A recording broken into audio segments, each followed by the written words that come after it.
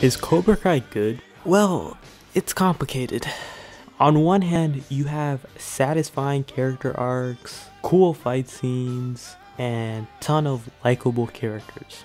On the other hand, it has cheesy writing, boring love triangles, and some of the most plain cinematography I've seen in a while. Now, it's kinda weird to complain about a show looking like a show, since we've had movie level productions on TV for a while now. It should kinda be standard by now. This show shouldn't look like a sitcom. But when I said it's complicated, I wasn't kidding, cause some of the angles that they use are very clever, and there are some very ambitious long takes. So I don't really know if I even hate the cinematography. I do hate when it does flashbacks to the original 1984 film, and it just looks so much better. It kinda sucks that this old movie looks so much better. Like, you can tell when it does its flashbacks and when it's using the film's flashbacks. Speaking of fights, there are some genuinely good character moments.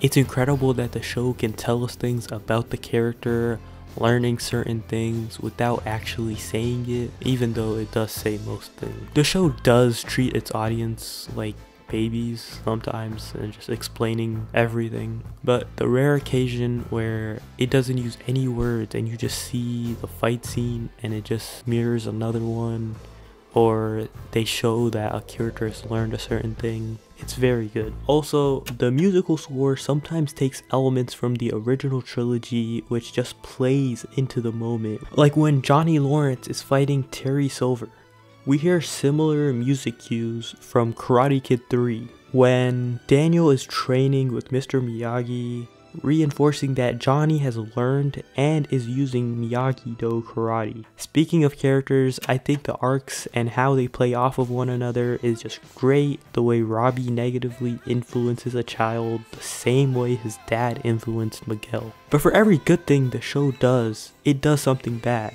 The dialogue is cheesy, some of the acting is bad. Like, I don't get why the actor for Anthony LaRusso is replaced with a worse actor. Like, I know he's a kid and whatever, but like, why would you replace him with the worst actor? And side note, it's not just a kid. There's lots of mediocre acting throughout the show. But also, at the same time, there's like incredible acting too. So it's like just insane.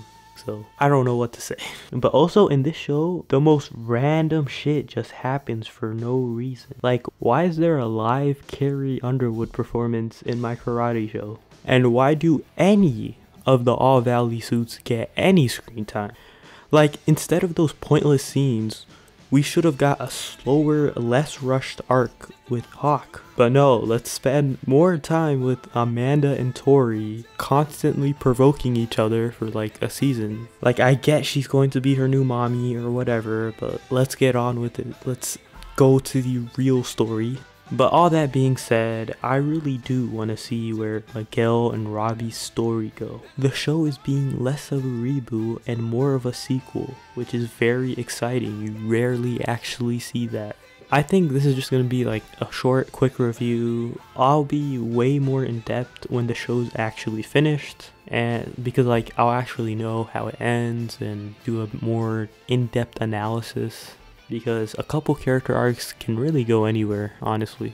The show is going in some pretty interesting directions. But if you enjoyed the video, leave a like, subscribe, comment down your review of Cobra Kai, because it seems like everyone really likes it. I mean, I really like it, don't get me wrong. I do have some small flaws with it. I do think it's really good. I would love to hear your thoughts. But yeah, thanks for watching.